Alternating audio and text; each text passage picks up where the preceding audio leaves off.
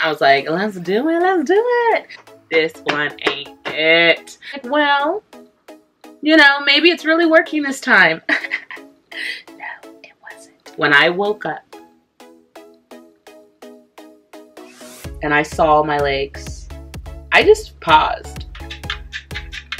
Time for some tea. Okay. Ooh, that's so good. All right. I've been wanting to make this video for a while, but I didn't know how I wanted to do it. How did I want to share it? Ugh.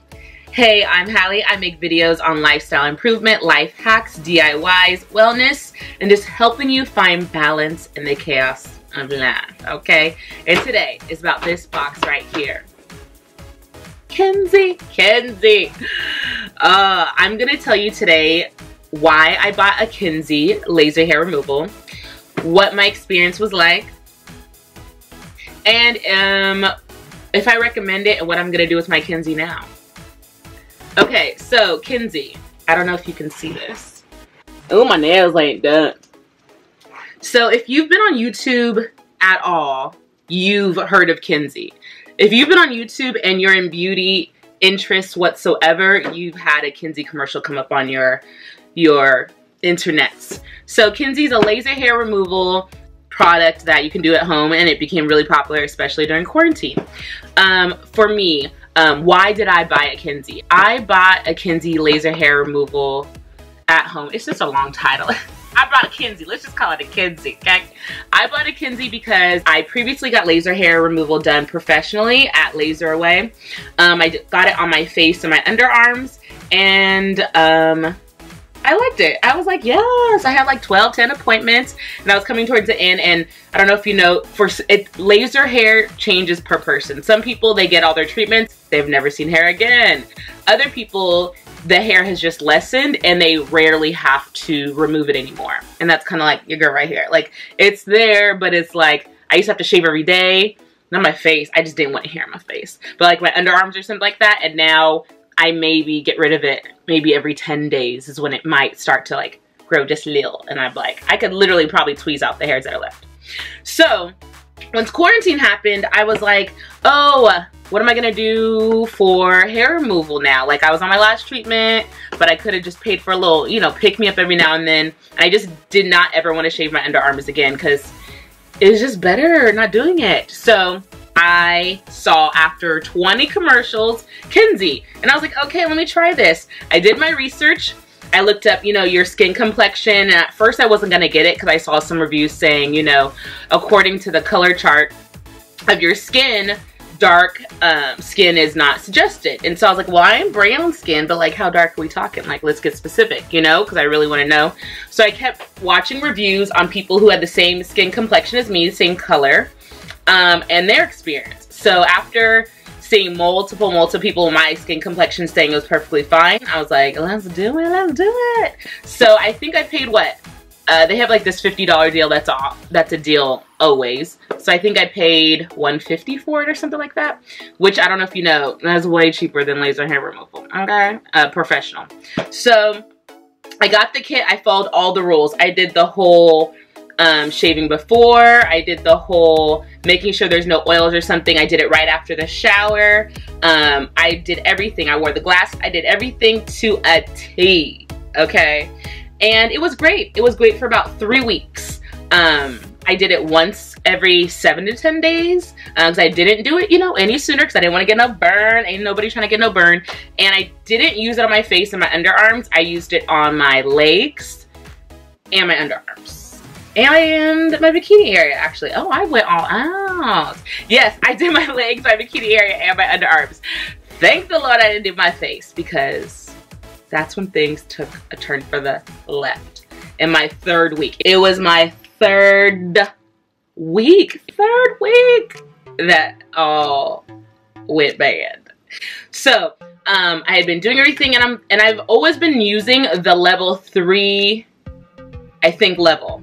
I used the level 3 because I didn't want to use, I think it goes up to 5, and I was like, no, we're not going to burn ourselves, we're not going to do that. So I was using maybe 3 or 4, whatever was in the middle to the end, not the last one. I can't remember if it's 3 or 4. I could honestly just open this box and look right now. And like, for instance, this is the chart. This is the chart.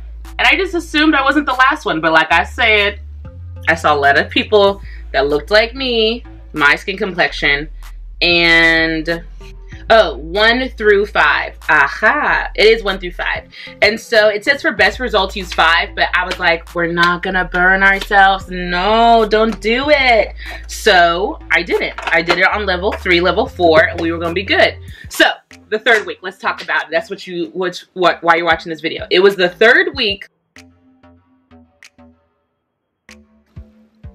I did everything as normal, except for when I was done, after I did my legs, my bikini, my underarms, I went to bed because I do it right before bed after I showered. And I felt this tingling feeling. And I was like, ooh, it tingles a little this time. Because when I did it, it didn't feel any more painful than usual. Nothing I did in the experience felt different or I did anything different. But this time when I'm laying down, I feel this little tingle on my legs. I'm like, ooh, little and then it turned into like an irritation, and then I'm like, okay, it's itchy. My legs became really itchy, and I looked at them and they were just all red, and I was like, well, you know, maybe it's really working this time. No, it wasn't. It was doing something different, and it was literally becoming unbearable. It was almost this feeling I have when I have some friends who've been pregnant. They felt like they were just so itchy and they couldn't handle it. That's how it felt. So I just put Neosporin all over my legs. That's the only thing I had. So I was just like, Neosporin, cool me down. I felt like my legs were hot. And then I went to sleep somehow, but it was pretty painful. Yeah, I didn't like it. It was pretty painful. When I woke up and I saw my legs, I just paused. All the marks on my legs were blackish brown, dark brown scabs on my legs. And they weren't fully reaching scab. They were like, we're gonna be a full scab tomorrow. We just want to give you a preview of your new legs. And I was like, no. I think any other woman would have freaked out, but I think I was in so much shock. I just looked at them. I was like, okay, you signed up for this. You knew that this was a possible outcome. What are you gonna do about it? So if you know me, that's my response. I try my very best to never freak out the moment. My first response is like, okay, this is what it is. Now, what are you going to do about it? So that's what I told myself. I said, okay, we'll do a little Neosporin. But Neosporin is like for beginners. We need to level up and get rid of these scabs. You know, it reminded me of the time that I fell and I had a big scab on the side of my leg. So I just researched aloe vera, all these other things, just trying to figure out how people get rid of scars, right? And while I'm getting rid of scars, it's been 1-2 days I've just been using Neosporin. Then I came up on this product that I'm going to talk about in another video because this is just about Kenzzi. And then I used it for about 30 days every single night. And I'm not at 100% healed, but at least I don't have black marks all over my legs. I will, if I haven't already, show you some videos of what my legs look like. I was talking to FaceTime. I was talking on FaceTime with my mom. And I showed her my legs and she freaked out more than I did, which is normal because it looks really bad. It does look really bad.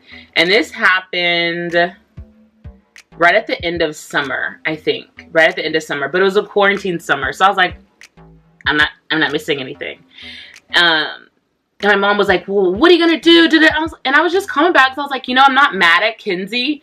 I knew what I signed up for. I knew there was a possibility that I can burn myself. I just was like, why in the 3rd week? Why do we wait till the 3rd week? And so from doing more research after to finding out about people who got burned as well. Thank you, I didn't do my face. Could you imagine? Oh. The conclusion I came up with on why I got burned was because I was teaching a lot of outdoor classes. Because of quarantine, we couldn't teach our fitness classes indoor. And my bikini, my underarms did not get burned, right? But I was wearing shorts, I think a day or 2 before, and I was outside for a long time. And I feel like when I kept reading that do not expose yourself to the sun before you get it done, whenever you got it professionally done, I feel like the reason why my legs burned were because a day or 2 before, it was exposed to the sun for hours. And possibly the other 2 times, few times I used it before, I wasn't. Maybe I was wearing pants. That's the only thing I literally did different, was I had my legs exposed to the sun probably a day or two before for a long period of time. That's the only explanation I could come up with.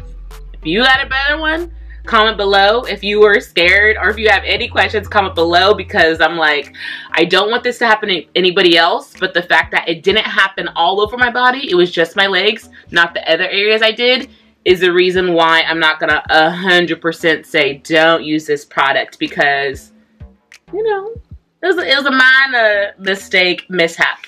How do I feel about it now? Would I recommend Kenzzi? I don't know.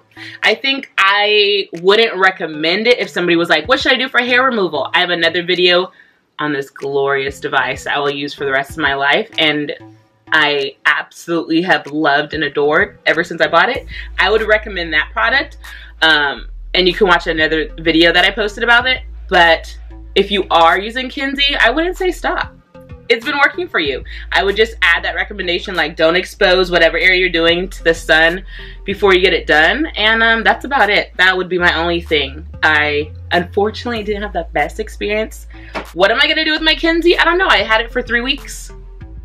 I possibly will re-gift it and give it to a friend who maybe has lighter skin complexion, will know not to expose himself to the sun, I don't know, or might keep it because it didn't burn my underarms or bikini area. So I'm not sure. But as of right now, I'm probably not going to use it again. I'm probably going to re-gift it to anybody who wants it.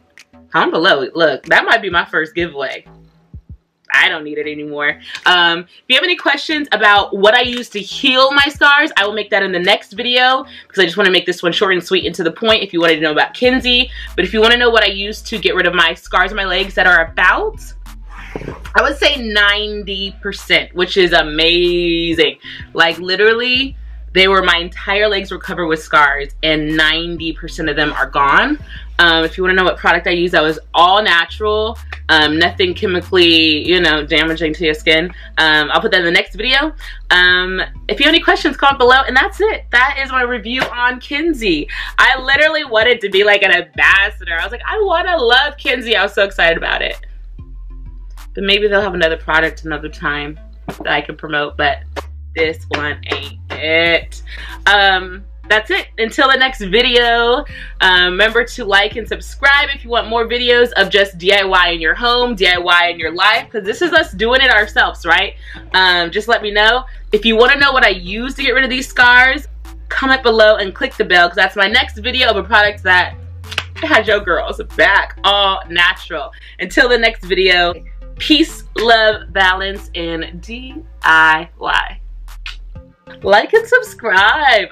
We can do this all the time.